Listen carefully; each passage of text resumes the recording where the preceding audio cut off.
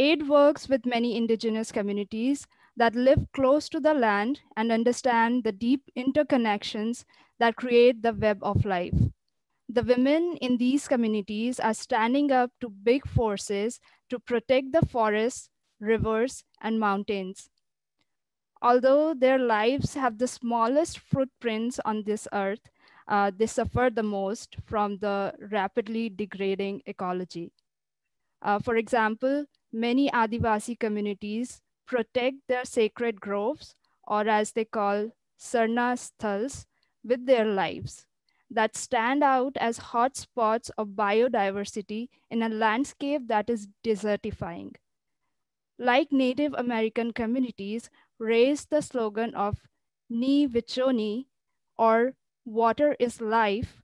Forest dwelling communities of central India raise the slogan Jangal se hai pani or pani se hai jeevan, which means forests give us water, water gives us life.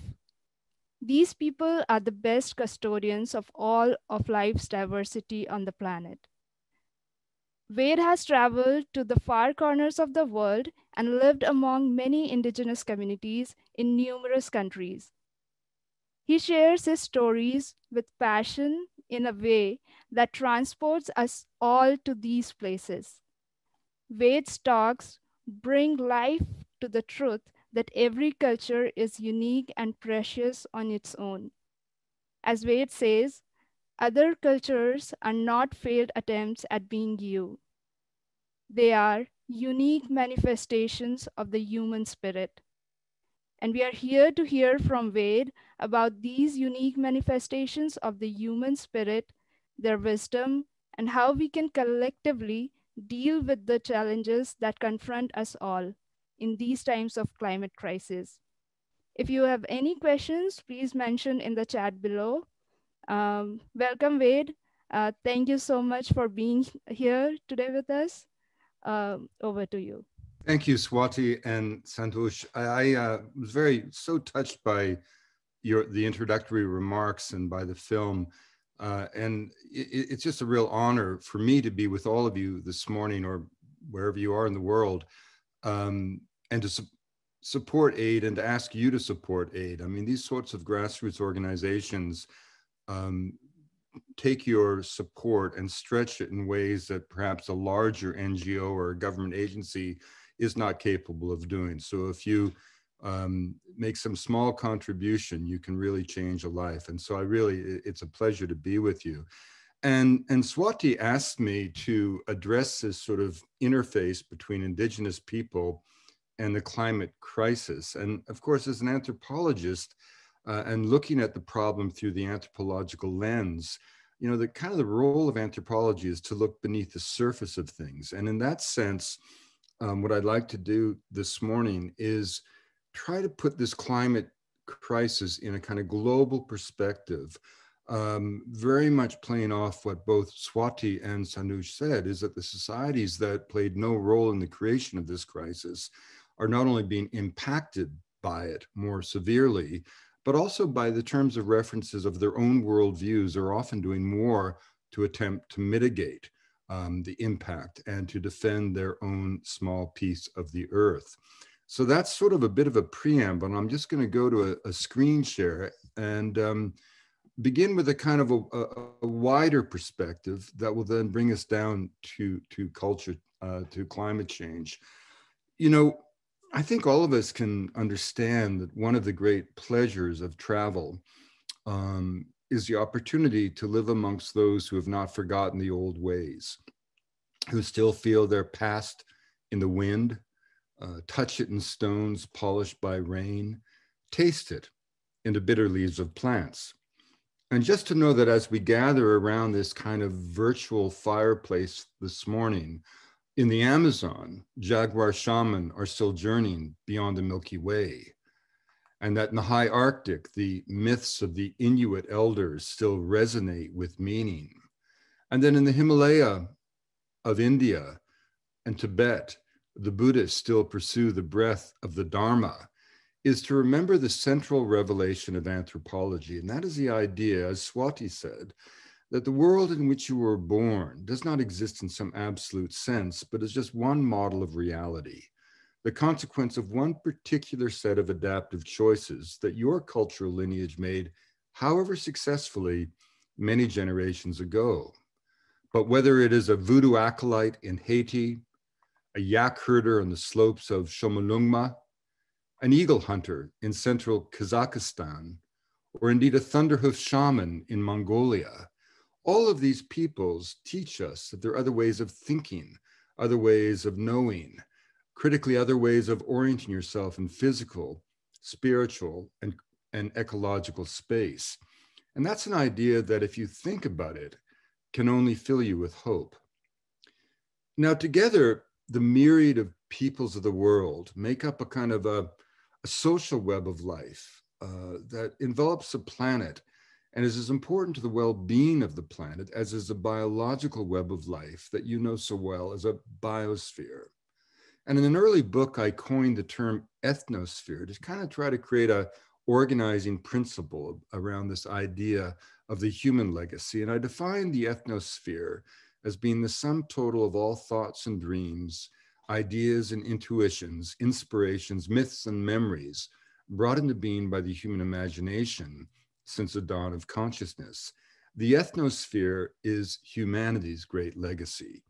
It's a symbol of all that we've achieved and the emblem and the promise of all that we can achieve as a wildly creative and innovative species. But just as the biosphere is being severely impacted with the loss of habitat and the concomitant loss of plant and animal life, so too is the ethnosphere, but if anything, at a far greater rate. Very few biologists, for example, would suggest that, at least in terrestrial ecosystems, that 50% of all plants and animals are moribund or destined for extinction. That would be an extreme view, to say the least. And yet that, the most apocalyptic scenario in the realm of biological diversity, scarcely approaches what we know to be the most optimistic scenario in the realm of cultural diversity. And the great indicator of this, of course, is language loss. When each of us were born, there were 7,000 languages spoken on Earth. Now, a language isn't just a body of vocabulary or a set of grammatical rules. A language is a flash of the human spirit. It's a vehicle through which the soul of each particular culture comes into the material world. I wrote in that book that every language is an old growth forest of the mind, a watershed of thought, an ecosystem of social and spiritual possibilities. And of those 7,000 languages spoken the day that you were born, by absolute academic consensus amongst linguists, fully half today are not being whispered into the ears of children. They're moribund. They're on the edge of extinction. Now, there are many people who say, well, wait a minute, wouldn't the world be a better place if we all spoke one language? Wouldn't communication be facilitated? Wouldn't it be easier for us to get along? My answer to that is always to say, what a brilliant idea. But let's make that universal language Mongolian. Let's make it Inuktitut, the language of the Inuit. Let's make it Quechua, the language of the Andean farmers. And you suddenly begin to feel, particularly as a native speaker of English, what it would be like to be enveloped in silence, to have no means or ability to pass on the wisdom of your ancestry or to anticipate the promise of your descendants. And yet, terrible as it is to say, that plight is the fate of somebody somewhere on Earth every 2 weeks, because on average, every fortnight, somewhere, an elder, man or woman, passes away and carries with them into the grave the last syllables of an ancient tongue. Now, the tragedy in all of this is not just that it's happening so quickly in a single generation, in which by any kind of ethnographic definition, we are losing, if those statistics hold, not just individuals, but fully half of humanity's social, ecological, spiritual knowledge. This, of course, doesn't have to happen, but its poignancy is compounded by the fact that it's transpiring in the very same generation in which science, in the brilliant guise of genetics, has finally proven to be true, something that philosophers have always hoped to be true. And that is the fact that we are brothers and sisters, literally. And I don't mean that in the spirit of what we jokingly call hippie ethnography in Canada. No, I mean quite literally, over the last generation, genetics has shown that the endowment, the genetic endowment of humanity is an utter continuum. Race is a total fiction. It's an utter social construct. It has nothing to do with biology whatsoever. All human beings are cut from the same genetic cloth. In fact, we're all descendants of the same handful of hominids who walked out of Africa some 70,000 years ago and then embarked on this extraordinary diaspora, a Hijra 2,500 human generations in duration, 40,000 years, which carried the human spirit to every corner of the habitable world. But here's the important revelation. If you accept that scientific truth, it means by definition that every culture shares the same genius, the same mental acuity, the same raw human potential. And critically, whether that human genius is invested in industrial development or technological wizardry, which has been the great success of the West, or by contrast, placed into the subtleties of spiritual understanding, the unraveling of the complex threads of memory inherent in a myth, is simply a matter of choice and cultural orientation. There is no hierarchy when it comes to culture. That old Victorian idea that we somehow, invoking Darwin, that somehow cultures evolved, that somehow we went from the savage to the barbarian to the civilized of the Strand of London, has been absolutely debunked by modern science and been shown to be an artifact of the 19th century, as distant from our lives and as irrelevant to our lives as the notion of Anglican clergymen in that era, that the earth was but 6,000 years old, in this kind of stunning affirmation of the interconnectedity, connection of humanity. Science has come to the fore to prove the validity and truth of the great intuition of social anthropology, inspired by Franz Boas. And that, of course, is cultural relativism. And what this means, as Swati mentioned, that the other peoples of the world are not failed attempts at being us. They're certainly not failed attempts at being modern. Every culture, by definition, is a unique answer to a fundamental question. What does it mean to be human and alive? And when the peoples of the world answer that question, they do so in the 7,000 different voices of humanity. And those answers collectively become our human repertoire for dealing with all of the challenges that will confront us as a species in the coming centuries. In a nutshell, it comes down to this. Every culture has something to say. Each deserves to be heard, just as none has a monopoly on the route to the divine. But the question becomes, what do we do about this? If you're a biologist and you identify an area, for example, of high species endemism, you can seek out to make a protected area, a national park, a nature preserve, or whatever. But you can't do that with culture. Culture is not static. We can't sequester indigenous people in some kind of zoological park. Not only would that be absurd, it would be morally reprehensible. Change, of course, is the one constant in culture. All peoples everywhere are always dancing with new possibilities for life. So as we pondered this dilemma about bringing this extraordinary crisis to the attention of the world, when I first was recruited to the National Geographic in 1999, we thought, well, polemics are never persuasive. Academics never inspire. Politicians only follow, they never lead. But storytellers change the world.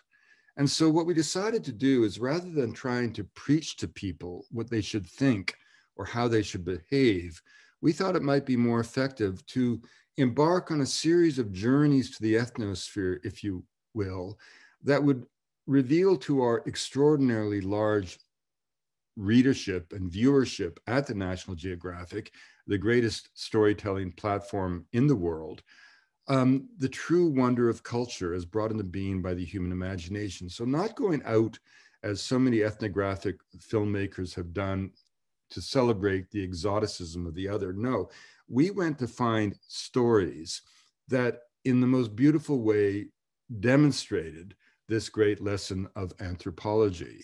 So for example, we began in Polynesia, the greatest culture sphere ever brought into being by the human imagination. Tens of thousands of islands flung like jewels upon the southern seas. And I was fortunate to be able to sail with a good friend of mine, Nainoa Thompson, on this incredible vessel, Hokulea, named after the sacred star of Hawaii.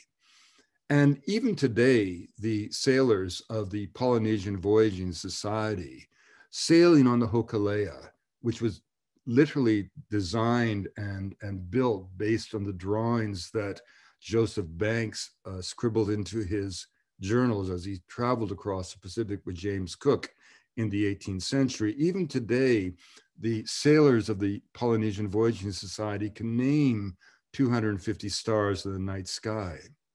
They can sense the presence of distant atolls of islands beyond the visible horizon simply by watching the reverberation of waves across the hull of their vessel, knowing full well that every island group in the Pacific has its own unique refractive pattern that can be read with the same perspicacity with which a forensic scientist would read a fingerprint. These are sailors who, in the darkness of the hull of the vessel, can sense as many as 5 different swells moving through the sacred canoe, distinguishing those caused by local weather disturbances from the deep currents that pulsate across the Pacific and can be followed with the same ease that a terrestrial explorer would follow a river to the sea. Indeed, if you took all of the genius that allowed us to put a man on the moon and applied it to an understanding of the ocean, what you would get is Polynesia. But the most amazing thing about this tradition is that it was based on dead reckoning. And dead reckoning means that you only know where you are by remembering precisely how you got there. Now, it was the impossibility of using dead reckoning on a long oceanic voyage that caused most European transports to hug the shores of continents until the British solved the problem of longitude with the invention of the chronometer. But we know for a scientific fact that 10 centuries before the Christian era, from an ancient civilization called Lapita, the ancestors of the Polynesians set sail into the rising sun. Within 1,000 years, they reached from New Caledonia and New Guinea all the way to Tonga and Samoa. And then the migration stopped for 1,000 years. The written language was lost, but not understanding of the wind, the sea, the signs of the stars. And then it began to move again, 4,000 kilometers across the Pacific to the Marquesas, southeast to Rapa Nui, Easter Island, northwest to Hawaii, and finally around the time of the First Crusade, reaching the islands now known as New Zealand, then of course to the Polynesians known as Aotearoa. And that meant, if you think about it, that in a society that lacked the written word at that time, on a long multi-week oceanic voyage, the wayfinder or navigator had to remember every sign of the stars, every sign of the wind, every change of direction, the signs of the sea, the moon, the sun, all of that had to be remembered, not just in fact, but also in sequence of acquisition. And if that lineage of knowledge was lost, the voyage could end in disaster. And so I really mean it when I say that if you take all the genius that allowed us to put a man on the moon and applied it to an understanding of the ocean, what you would get is Polynesia. So once we go beneath the surface of things with cultures, we can ask some important questions. As we move, for example, from the ocean into the greatest forest, the Amazon basin, a forest the size of the face of the full moon, and we come into the homeland of the people of the Anaconda, the Barasana, the Makuna, people who cognitively do not distinguish the color blue from the color green, because the canopy of the heavens is equated to the canopy of the rainforest. The people who believe that they came up the Milk River from the east in ancestral time in the belly of sacred serpents, or drawn in the canoes behind the anaconda. And when we begin to look at the way they live in the forest, we can reflect powerfully on how differently we live. Now, you know, it's important, again, going back to the theme of this talk, climate change, that again, as Swati mentioned, climate change may have become humanity's problem, but critically, it was not caused by humanity. It came as a direct consequence of a particular worldview that has now, for over 300 years, a short period of time, but potentially fatal for the earth itself, 3 centuries in which Western society has consumed the ancient sunlight of the world. Now, again, going back to this idea of cultural myopia, all societies share that dreadful trait that has haunted humanity since the dawn of consciousness. I mean, many indigenous societies, their name for themselves will translate the people, the implication being that the blokes over the hill are savages beyond the pale. The word barbarian in English comes from the Greek word barbarous, and if you didn't speak the Greek language, you didn't exist. When Herodotus came back to Athens 400 years before the Christian era and had the audacity to say to Plato that there was something interesting going on over there in this place called Persia, Plato wanted him banned from Athens for the audacity of saying that anything anywhere could be of interest, save that was to be found in their nation state city of Athens. So this cultural myopic view of the world, which is a curse of humanity, has no place in a world interconnected and a world of multicultural aspirations seeking pluralism. But again, if we look at our world in the West critically for a moment, we can understand where this all came from. Look, in the Renaissance and slipping into the Enlightenment 100 years later, European society was desperate to free itself from the tyranny of absolute faith, just as it freed the individual from the collective, which, for better or for worse, was a sociological equivalent of splitting the atom. And when Descartes came along and said that all that exists is mind material, in a single gesture, he deanimated the world. As we swept away all notions of myth, magic, mysticism, we also tragically swept away metaphor. As science, as Saul Bellow said, made a house cleaning of belief. And the idea that the flight of a bird could have meaning was reduced to ridicule. And the world came to be seen as a kind of stage set upon which only the human drama unfolded. Plants and animals, natural features were just props on the stage set, the central drama of which was purely the human being. And that had huge consequences, because if we deanimate the world, we have a different view of it. Listen, I was born in Canada, raised to believe that the glorious forests of British Columbia existed to be cut. That was the foundation of the ideology of scientific forestry that I learned in school and practiced as a young forester and logger in the woods. That made me fundamentally different than my friends amongst the Kwakwaka'wakw, a First Nations group that believes the forest, the abode of Hukuk and the crooked beak of heaven, the cannibal spirits that live at the north end of the world. Well, it's not about who's right and who's wrong. I was raised in Canada to believe that a mountain was a pile of rock, dead, ready to be mined. That made me different from my godchildren in the mountains of the Andes, raised to believe that a mountain is an Apu deity that will direct their destiny. Again, the issue isn't who's right and who's wrong. The interesting thing is how the belief system itself mediates the interaction between the human population and the natural resource with profoundly different consequences for the ecological footprint. If you are raised to believe that a mountain is an inert pile of rock, you do not hesitate to tear it apart, to seek the ore that lies within it. If you're raised to believe that it is sacred deity, you most assuredly do.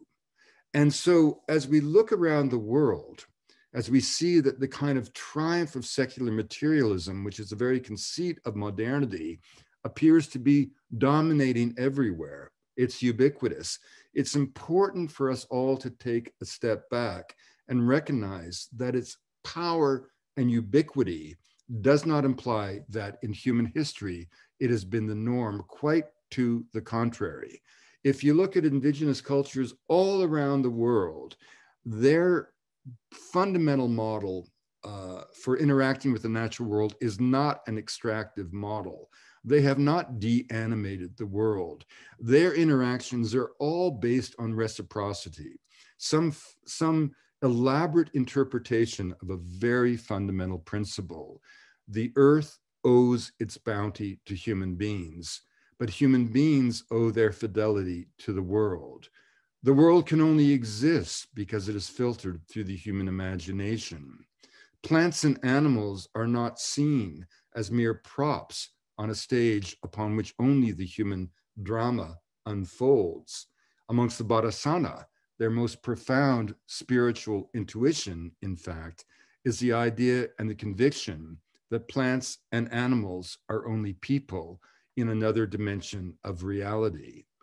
And as we explore these societies and celebrate their poetics, what you begin to see is that that fundamental idea can become extraordinarily beautifully elaborated through ritual, through belief, through mythology, but it's always the same idea.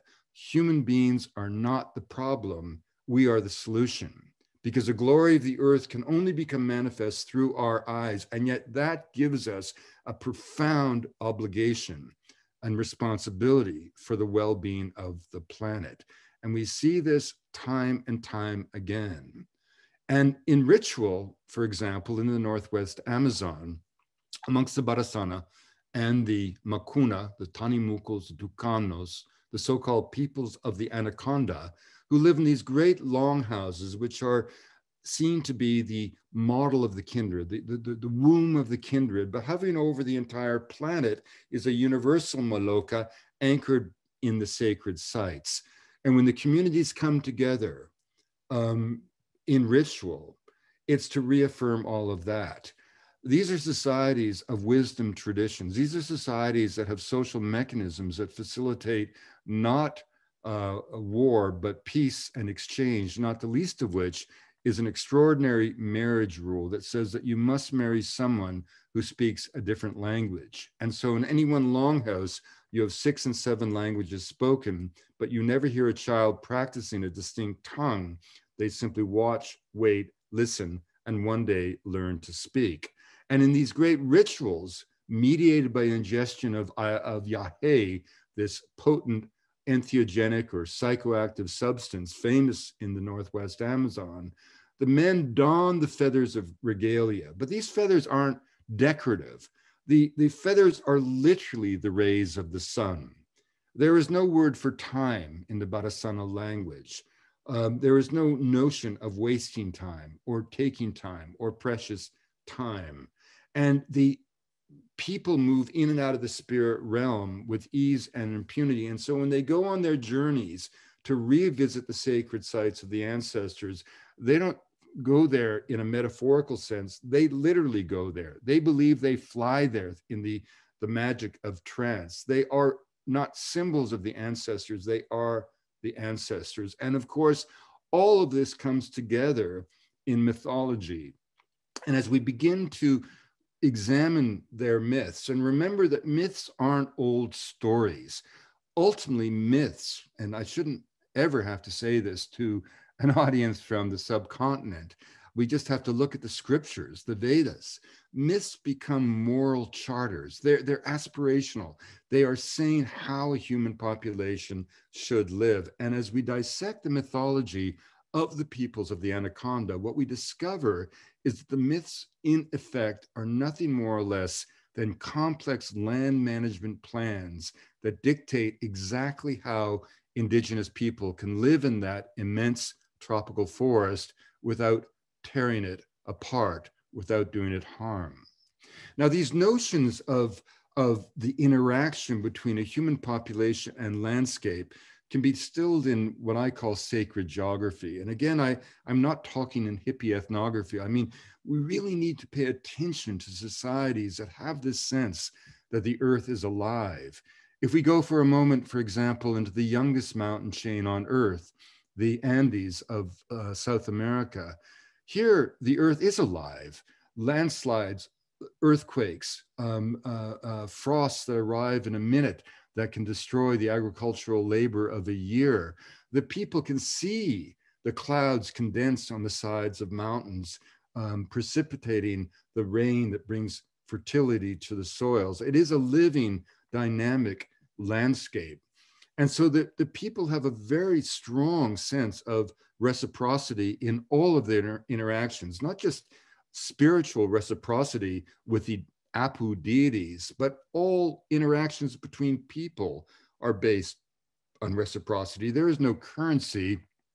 The exchange of labor and goods was all based on reciprocal relationships, never spoken about and never forgotten. And these ideas become played out in these magnificent rituals. In a community, for example, outside of Cusco, the ancient capital of the Incan Empire, called Chinchero, where I've been working for almost 40 years. This is my godson, one of my many. And once each year, an amazing ritual takes place.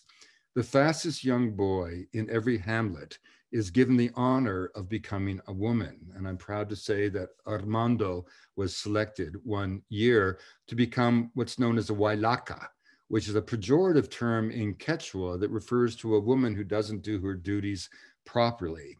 But for that one ceremonial day known as the Mojimiento, the Wailaka, the boy transformed into the feminine, must lead all able-bodied men of the community, attendance is mandatory, on a run. But it's not your ordinary run. You begin at 11,500 feet in the plaza of the community, and then you run down 2,000 feet to the base of the sacred mountain, Antequilca, only to run to 16,000 feet. And the entire circumference of the run, which marks the boundaries of the community, is marked by holy mounds of earth, where the Wailaka must spin to bring the vortex of the feminine to the mountaintop, where coca leaves are given to Pachamama, libations of alcohol to the wind. But the metaphor is so beautiful and clear. You go into the mountain as an individual, but through sacrifice, which in English origins means to make sacred, through pure exhaustion, you fuse as one into a community that once again has reaffirmed both its ownership of the land, but more importantly, its responsibilities for that land. And I undertook this run at the age of 48 in what my wife called was one of my many midlife crises. And I was the oldest man and the only outsider ever to do this ritual. And I can say I only got through the day by chewing more coca leaves than anyone in the 4,000-year history of the plant. But what really got me through is that all the children I had baptized, and baptism, you have to understand, is not the imposition of Christian ideology. This is a purely syncretic world in which the 500 years of Christianity has been absorbed by pre-Columbian ideas to question what is Christian and what is pre-Columbian, as my friend Nilda Kalanaupa once told me, is just to give us a headache. The Christianity is very much part of the people. And so I baptized many children, which really meant establishing a relationship with their parents, an economic relationship. And I had put so many kids through school and bought them families, cows, you can't even imagine. And all of these children came out and ran with me the whole day and looked after me. And they just weren't going to let anything happen to their cash cow. But again, that was the day that I was formally absorbed and welcomed and named by the community as a member of the community. Now, these localized rituals in Peru become pan-Andean, and great events like the Coyariti, where once each year, as the Pleiades reemerge in the sky, tens of thousands of Andean peoples from all over southern Peru and Bolivia converge on a sacred valley known as the Sinicara, which is dominated by 3 tongues of a glacier called the Colcapunca. Now, this is a site that obviously has been a pilgrimage destination for thousands of years. It was, of course, co-opted by the Catholic Church at the time of the conquest. An apparition of Christ was said to exist there. So the ritual today is a perfect expression of that 500 years of Catholic faith, together with thousands of years of pre-Columbian intuitions. So the essence of the ritual is that the crosses of the local communities are carried on the backs, as Christ carried the cross, through a series of stations up to the high mountain valley. Here by day, great celebrations occur, but the critical moment is as in the shadow of Ausangati, the most sacred Apu, or mountain deity of the entire Incan Empire, the Pablitos, who represent order and control, carry the crosses into the ice, where the crosses are planted in the body of Pachamama, the earth goddess, for 48 hours to absorb her energy. And then they are carried back down the mountain to be returned to the communities themselves, to literally carry the power of the earth back to the mountain. And here's where it gets very poignant. Always, traditionally, the penultimate stage of this multi-day pilgrimage was the moment when men would ship from the glaciers blocks of ice that they would carry back to the communities, so that the elders who were physically unable to make the trek to the mountain could have the mountain brought to them so that they could take part in the ceremony. This chipping of the ice and carrying it back to the community was a final act that wove together the divine cycle of ritual that was this remarkable pilgrimage. But in recent years, having witnessed the recession of the glaciers, the indigenous people have decided to stop that phase of the ritual. Why? Because they think the recession of the glaciers is their fault. And this is a critical element and issue when we talk about indigenous people and climate change. Look, for most people in the West, climate change is either a technical challenge, an economic opportunity, for some a political football, for some even a scientific debate. But for people who believe all around the world, from the islands of the Pacific to the high Arctic, as we'll see in a moment, that they themselves are responsible for the well-being of the earth. If the earth is ill, it's their fault. They've let down the side. And so for indigenous people, it's not simply a threat to their material well-being, as it can well be, but it is a profoundly psychological, spiritual, and existential crisis. And that's why it becomes so poignant when we see in a moment like this, what does it mean for this tradition to decide it will no longer do a vital part of a ritual that involves a sacrifice far greater in terms of reference of that culture than certainly anything that we are doing in North America to mitigate the impacts of this phenomenon. Now, if we stay for a moment in South America and we come north to Colombia, into the extraordinary mountains of the Sierra Nevada de Santa Marta, the highest coastal mountain range on earth that rises to almost 20,000 feet right out of the beaches of the Caribbean, we'll be able to visit a world untouched effectively, in a sense, by the Spaniards. The only place in a bloodstained continent where the indigenous people were never utterly dominated by the European invaders. This is a homeland of the elder brothers. Four societies, the Kankwano, who are more assimilated, but the Wiwa and the Kogi and the Arawakos all speak Chibchan languages. They can't speak to each other. They speak to each other in Spanish. But those languages are the languages of the Muisca, the great civilization of central Colombia at the time of the conquest, but they're the direct descendants of the ancient Tairona civilization, which carpeted the Caribbean coastal plain of Colombia, among the finest goldsmiths in the world. And in the wake of the conquest, the survivors fled into the upper reaches of the mountains, where for over 300 years they remained in isolation. And in that period of time, their society was transformed from a warlike nation into a devotional culture of peace. To this day, they are ruled by a ritual priesthood, and the training for the priesthood is extraordinary. The young acolytes are taken from their families at the age of 2 and 3, sequestered in a shadowy world of darkness for 18 years, 2 9-year periods chosen to mimic the 9 months they spend in their natural mother's womb. Now, metaphorically, they are in the womb of the Great Mother.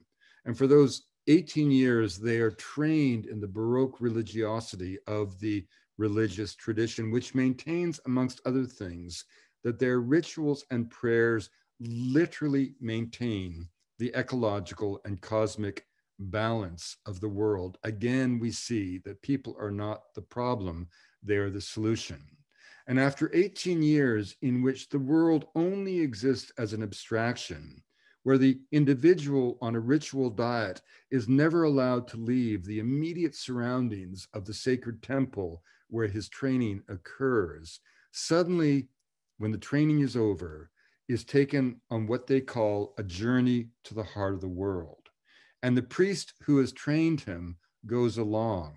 And with every step, as the journey takes them from the ice of the high summits back to the sea, where every ripple in the landscape resonates with mythological and spiritual significance, as they see suddenly the glory of the world that for all of their lives has only existed as an idea, an abstraction. They've only been told how beautiful it is. Now they suddenly see a sunrise. They see the beauty of the landscape.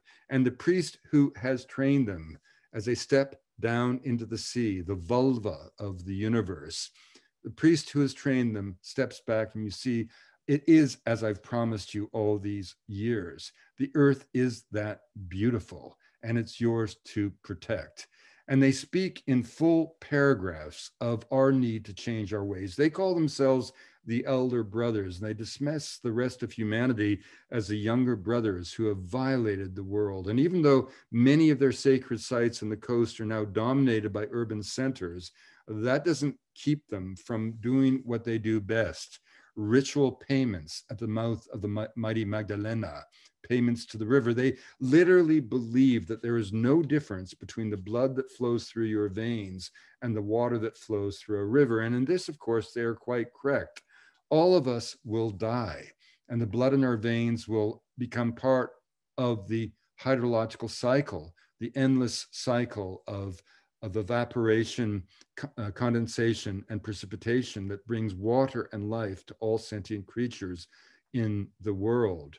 They speak about our need not just to have physical peace. This is Amamo, one of the sun priests, a great friend of mine, who told me in words that I passed along to the Nobel laureate, President Juan Manuel Santos, as he made me an honorary citizen of Colombia. I shared with him what Mamo Camilo had said to me in the wake of the violence and the civil war in Colombia. Peace won't matter, he said, if it's only an excuse for the three sides to come together to make war on the natural world. It's time to make peace with all of nature. So again, this idea from anthropology of looking beneath the surface of things, we then have to ask ourselves, why is it that we are so dismissive of the other? For example, were I to ask you in India or in America, anywhere, to name the great religions of the world, what would you say? Hinduism, Islam, Sikh religion, Christianity, Buddhism, whatever, what continent do we always leave out? Sub-Saharan Africa. The tacit assumption being that people of West Africa had no religion. Well, of course, they did. And voodoo is not a black magic cult, as it is always depicted in the West. It's simply a distillation of very profound religious ideas that were born in Africa and came over to the Americas during the tragic era of the slavery era.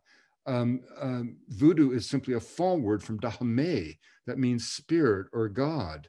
And in many ways, the voodoo faith is the most democratic in the sense that the individual has direct access to the divine through spirit possession, which is not some kind of psychological pathology as it's often described in the West. It's in fact the hand of divine grace. It's a moment when the spirit, summoned by the music, the drums, the power of the chant, rise from beneath great water to momentarily settle and displace the soul of the living human being, such that for that brief shining moment, human and God become one and the same. That's why Haitians and Africans often say, you know, you white people go to church and speak about God, we dance in the temple and become God. And because you are taken by the Spirit, you cannot be harmed. You are the God. And that's why you see these theatrical gestures here in Africa before a fetish, cutting into the body to show the power and strength of the divine, or more profoundly here in Haiti, voodoo acolytes in a state of trance, handling burning embers with impunity, a rather astonishing example of the mind's ability to affect the body that bears it when catalyzed in a state of extreme excitation. We think of voodoo as something evil, really simply because of history. The fact that Haiti was the only independent Black nation on earth, the fact that Haiti used to buy shipments of slaves destined for the American South and grant them freedom, the fact that the US Marine Corps occupied Haiti in the 1920s and stayed for 20 years, and everybody above the rank of sergeant got a book contract, and the books had names like Cannibal Cousins and Black Baghdad and Voodoo Fire in Haiti, the White King of La Gonave, the Puritan and Voodoo Land. And these books were filled with children bred for the cauldron and pins and needles and voodoo dolls that don't exist, and zombies crawling out of the grave to attack people, none of which exist. And of course, those books which gave rise to the RKO movies of the 1940s, Night of the Living Dead, Zombies on Broadway, essentially said to the American people during the era of segregation that any country where such abominations occurred could only find its redemption through military occupation. And again, this is, again, going back to the anthropological lens. Anthropology doesn't call for an extreme relativism, as if every trait of culture must be defended simply because it exists, as if you would defend the heinous acts of the Nazis because they had a weird ideology and a religion and a way of thinking. No, anthropology never calls for the elimination of judgment. It calls only for the suspension of judgment. So the very judgments that we're ethically and morally obliged to make as human beings can be informed ones. And the anthropological lens is most useful when it's shone upon a cultural tradition like African religion, about which people have said terrible things and of which they have no understanding whatsoever. So, you know, the question is, what kind of world do we really want to live in, and what's causing the collapse of this remarkable cultural diversity? You know, we have this idea that these societies are, you know, quaint and colorful, perhaps, but destined to fade away as if by natural law. Nothing could be further from the truth. Technology is no threat to culture. Change is no threat to culture. What is a threat to culture is power. In every case, these are not delicate, frail societies. These are dynamic, living peoples, not drifting away from history, but by being driven out of history by identifiable forces. And that's actually an optimistic observation, because if human beings are the agents of cultural destruction, we can surely be the facilitators of cultural survival. So let's slip for a moment into the forests of Borneo and come into the encampments of the last nomads of Southeast Asia, the incredible society we know as the Penan. Now, nomadic societies are profoundly different. Think for a moment, how do you measure wealth in a world in which there is a disincentive to accumulate anything? In the Penan culture, wealth is defined as a strength of social relations between people, because if those relations fray, everybody suffers. Sharing is such an involuntary reflex that there is no word for thank you in their language. I once gave a cigarette to an old Penan woman, and in my amazement, watched as she tore apart the individual strands of tobacco to distribute equitably the strands of tobacco to each hut in the encampment, rendering the product useless, but honoring her obligation to share. And in the Penan society, as in so many societies that do not have the written word, we think of the writing as this great advance of civilization, which it was, but as a device, it's designed to dull memory. In oral traditions, the memory remains acute, and the sounds of the forest become like a vocabulary written on the wind. And oral traditions have a kind of dialogue with the natural world in the same way that we can hear the voice of a character when we read a Victorian novel. So too, the Penan can hear, in a sense, the voices of the animals. But sadly, by the time I got to Sarawak in the 1980s, the sounds of the forest had become the sounds of machinery. At a time when people were talking all around the world of deforestation in the Amazon, Brazil produced 1.3% of the world's tropical log exports.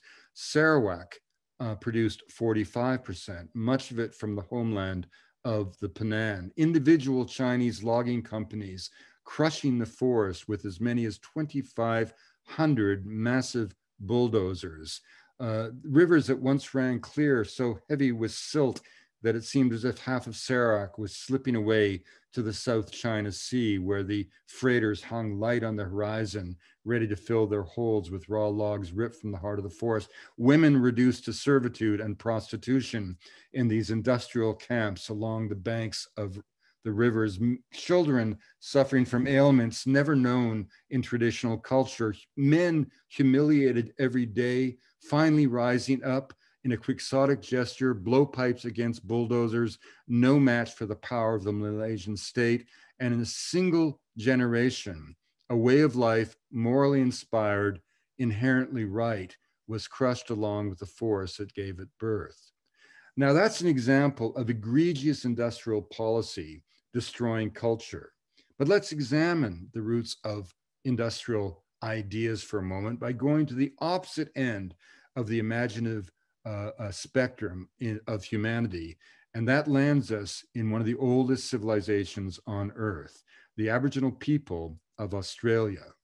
We know from studies of the Y chromosome that the ancestors of the Aborigines were the first humans to walk out of Africa.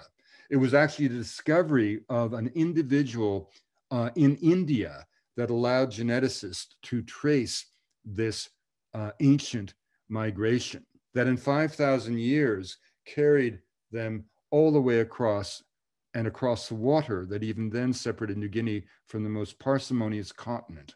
And then they went walking.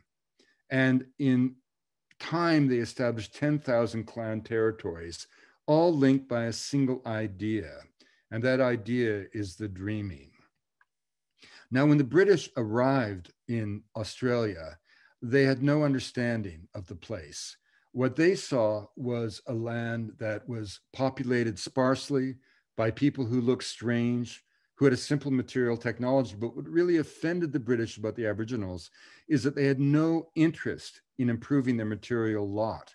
And since improvement and material progress was the very essence of European thought at the time, the British, in their inimitable way, concluded that the Aboriginal people of Australia were not human at all, and they began to shoot them. And as recently as 1902, in the lifetime of my grandfather, it was debated in Parliament in Melbourne as to whether Aboriginal people were human or not. In the 1950s, when I was born, ranchers in Australia had quotas as to how many Aboriginals they could shoot with impunity who trespassed on their ranches in the 1960s when I was a schoolboy. A book used in schools across Australia, A Treasury of Fauna of Australia, included the Aboriginal people as amongst the interesting forms of wildlife in the country. But what was really going on here was a devotional philosophy beyond the reach of the British imagination, and that was the dreaming. And the dreaming wasn't a dream. It was the idea that there is no such thing as time, and there's no such thing as present, past, or future. In not one of the 670 dialects of Australia was there a word for those four notions: time, past, present, future. There was only the eternal now, the now of the dreaming, in which the world at your feet both existed in the phenomenological sense, but was always waiting to be born into the realm of the dreaming. And the whole point of life for that civilization was the antithesis of progress. It was stasis. The goal in life wasn't to change anything. On the contrary, it was to do the ritual gestures along the song lines, which were the trajectories walked by the ancestors at the time of creation when they sang the world into existence. To do the gestures and ritual activities along the song lines that were conceived to keep the world exactly as it was at the time of its creation. It would be as if all European scientific thought and energy had been invested in the quest to prune the shrubs in the Garden of Eden, to keep that garden exactly as it was at the time of creation. Now, again, I'm not saying who's right and who's wrong. Clearly, if humanity as a whole had followed that intellectual spiritual trajectory, that spiritual devotion, we would not have put a man on the moon. On the other hand, we wouldn't be talking about global climate change and our capacity to transform the life of support systems of the entire planet. So 50,000 years from now, which intellectual, spiritual intuition, in fact, if we're still around, will have been seen as to been the wisest and the most sustainable. Now, finally, just pursuing this idea of what causes threats to culture, it's not just industrial, it's often ideological, be it the ubiquitous cult of the modern or indeed the Marxist mania of Beijing.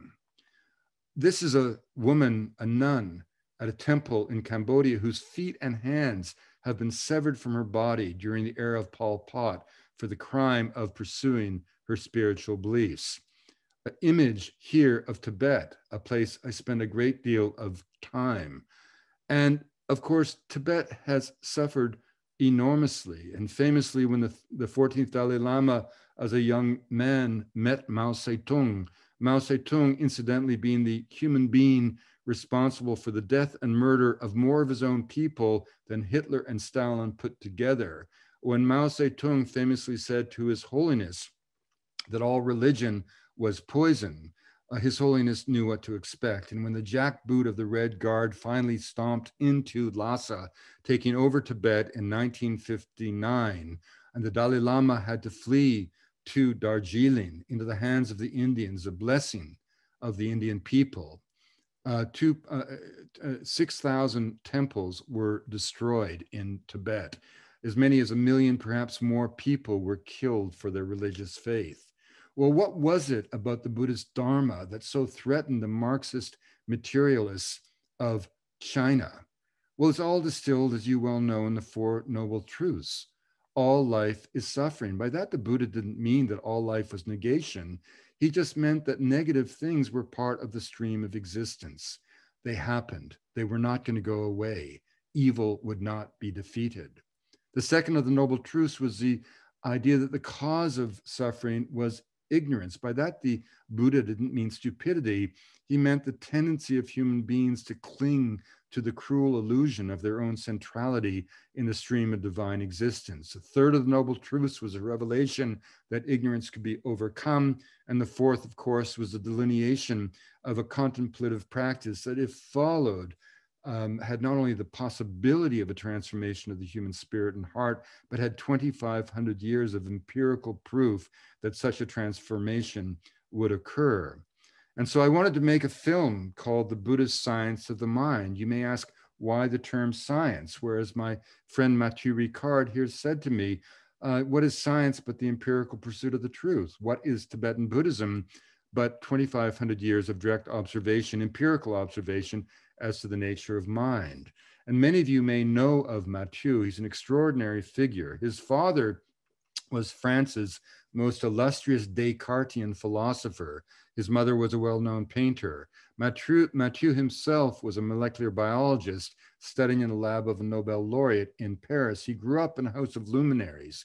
He learned photography from Cartier-Bresson, piano from Stravinsky, anthropology at the feet of Claude Lévi-Strauss. But one day he realized that there was no correlation between fame, wealth, and happiness. And he went back to where he had always been happy and became ordained as a Tibetan monk. And with us on this journey was also a Tibetan Amshi doctor, a good friend of mine, Shara Barma, seen here rather quizzically examining my urine sample. And we began with the blessings of Trosuk Rinpoche, head of the Nyingma tradition, at the monastery of Shiwang that clings like a swallow's nest on the edge of the mountains of Solokhumbu in Nepal. And our quest into the mountains of the Himalaya was to experience not a hero, a Western hero, but rather an Eastern hero, a bodhisattva who had achieved enlightenment but remained in the realm of samsara to facilitate the liberation of other sentient beings.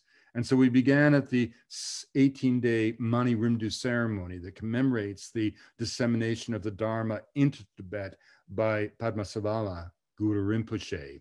And then we began this journey high into the mountains to a nunnery where Sherab had been treating a remarkable woman. This is simply the most beautiful story. As a young girl, she wanted to pursue the Dharma. Her poverty forced her to become betrothed to a wealthy merchant. To escape him, she ran from her ceremony of marriage, crawled down a human latrine covered with excrement, turned up at the Temboche monastery, where the Lama cleaned her up and then dispatched her over the Nangpala Pass into Tibet, where she became ordained as a Tibetan nun. And then she crossed back over the pass and she went into lifelong retreat. And for 45 years, she had lived in a single cell in her nunnery, committing herself each day to the recitation of a single mantra. And because she was old, Sherab was treating her, and we had a chance to meet her. So as we moved up into the mountains, past the cave where Sherab spent one full year in meditative retreat, as outside Mathieu chanted the sutras, as we came closer and closer, this next photograph was taken as sunlight fell onto her face for the first time in 45 years. And by the terms of reference of her situation, from the Western perspective, what should have greeted us would have been a madwoman. Instead, the face that greeted us radiated loving compassion. She immediately took Mathieu to task for the unnecessarily Baroque rituals of male-dominated monasteries. She immediately gave all benefit and credit for her spiritual practices to all sentient beings. This was the true Eastern hero. And as Mathieu said to me later, this is the proof of the efficacy of the science of the mind of Tibetan Buddhism, the serenity achieved by the practitioner. And many months later, when I told this story to a Lama at a monastery in Tibet, he said something quite wonderful. He said, "We in Tibet don't believe that you went to the moon, but you did. You may not believe that we achieve enlightenment in one lifetime, but we do." And so, of course, the Tibetan people leave it to the rest of us as they contemplate the lessons of the Diamond Sutra, that life is fleeting, like the dawn fading into the day. And they leave it to us to ask why we continue to accept the wrath of China, which has imposed a Western ideology invented by a German philosopher, distilled in the British Library in a document that has caused agony throughout the world in its implementation, why we allow this ideology to still dominate a spiritual worldview that has given so much to the world. And so in the end, even as we contemplate climate change, we have to ask ourselves, what kind of world do we want to live in? a monochromatic world of monotony, or do we want to celebrate a polychromatic world of diversity? Do we want to wake one day to discover that the entire imagination of humanity has been reduced to a more narrow modality of thought, um, uh, such that our children forget that there were even other possibilities for life itself? And the reason this is so important is not an issue of human rights, certainly not an issue of nostalgia. It's about geopolitical survival, because if there's one lesson of anthropology, it is that culture is not trivial. Culture is not decorative. It's not the prayers we utter, the clothing we wear, the rituals we partake in. Ultimately, culture is about a body of moral and ethical values that every society places around each individual to keep barbarism at bay. The barbaric heart that history sadly shows us lies within all of us. It is culture that allows us to make sense out of sensation, to find order and meaning in the universe, to do what Lincoln said, seek the better angels of our nature. And if you want to know what happens when culture is lost, individuals from their own volition or through coercion aspire to levels of affluence in a system that invariably leaves them on the bottom rung of an economic ladder that goes nowhere. You just have to look at the points of chaos around the world. Every clash of violence is a story of culture. Here are the faces of the dead in the Genocide Museum in Rwanda, in Kigali. Now, if we slip into the high Arctic, we discover that the nation state has finally come to understand that these multiple voices of humanity don't threaten the nation state, they enrich it if the state's prepared to accept diversity. When the British arrived in the Arctic of my own country of Canada, they took the Inuit to be savages. The Inuit took the British to be gods. Both turned out to be wrong.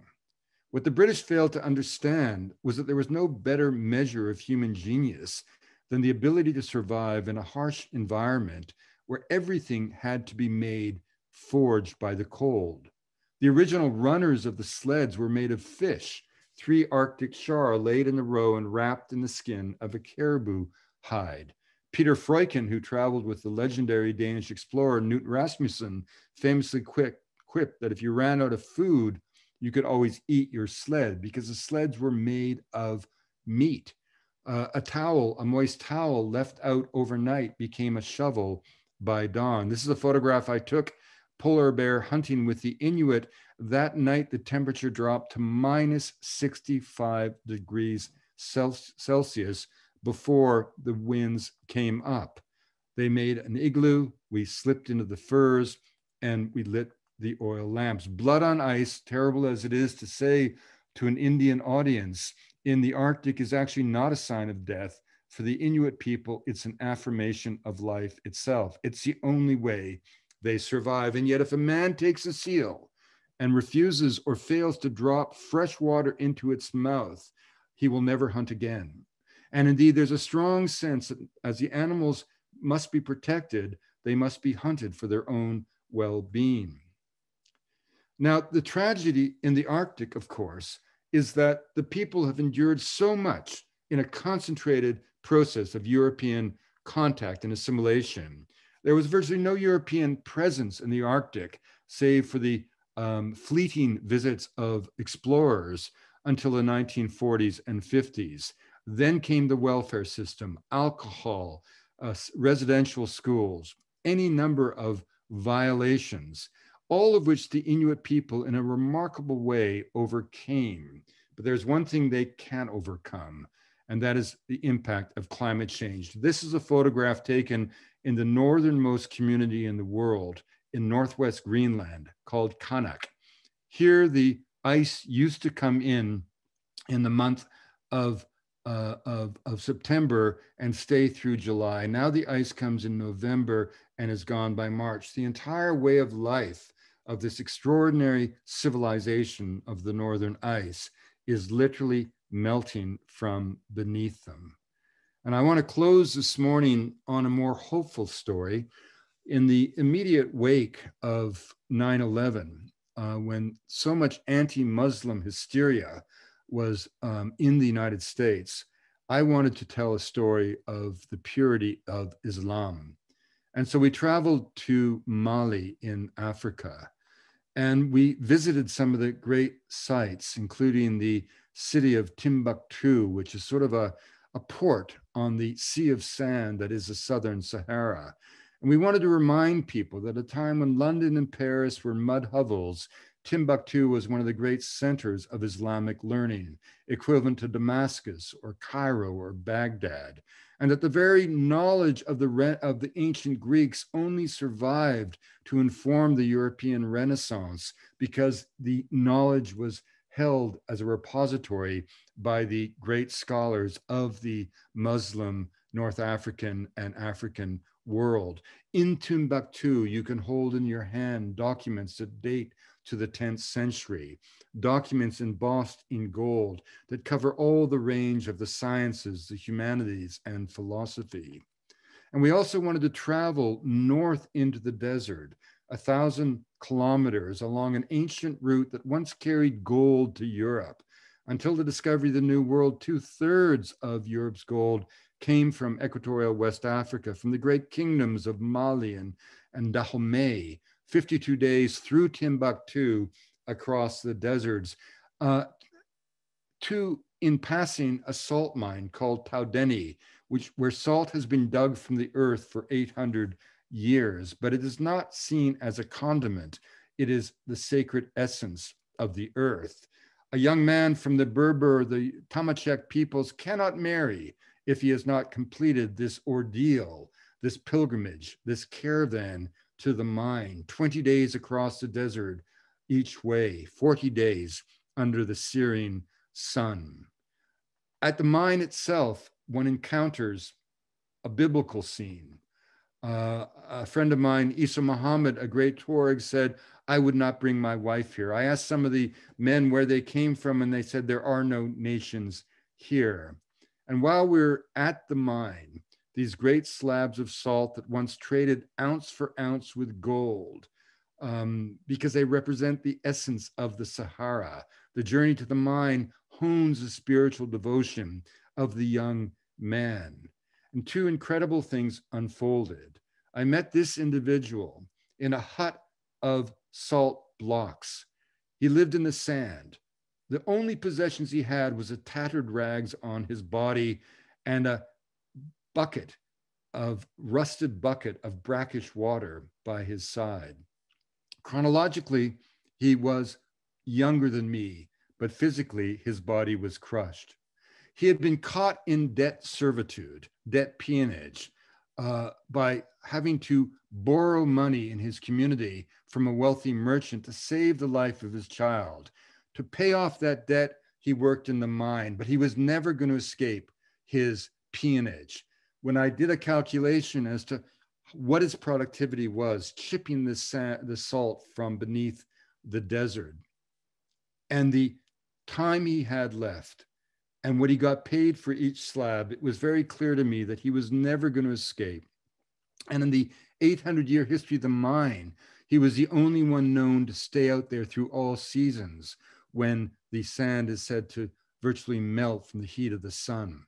And it turned out that his entire debt was less than the cost of a dinner for 4 in New York. And so my friend and I, who was with me, quietly handed him that money. He blessed Allah, he thanked us, and then as we walked away, a yellow cloud of sand swept in front of us. A sandstorm obliterated all sense of him and the hut he lived in. And we never found out whether, in fact, he was telling us the truth. Did he escape his debt and get back to his family, or was he killed for the money? We never knew. But on our way south, back to Timbuktu, we came upon a caravan we had met going north. And in the desert, if the salt gets wet, it cracks and loses all value. And an unusual thunderstorm had broken open the Sahara sky. And so we came upon this entire caravan, several young men, multiple camels, all the wealth of their family, and they had to stop to allow the salt to dry out. Well, there's no margin of error in this pilgrimage, 20 days each way. And so here were 5 or 6 men, 250 kilometers from the nearest well, forced to sit still and they were down to 1 liter of water. Now, in the Sahara, you can live for 2 weeks without food. Death by dehydration comes overnight. There's a saying amongst the truck smugglers of Mauritania that the great thing about brake fluid is that it keeps you off the battery acid. And as we came upon these young boys, this photograph I took as one of them was marching off 25 kilometers into the desert where they thought there was a place where they might be able to dig for water. But as we came upon their encampment, what was the very first thing they did? They kindled a twig fire and began to brew us tea with their last liter of water, honoring the adage of the Bedouin that you will kill the goat that gives the milk that keeps your children alive to feed a wandering stranger who comes to your tent in the middle of the night, cold, hungry, thirsty, in need of help. Because you never know when you will be that stranger, desperate for human comfort, desperate for human support.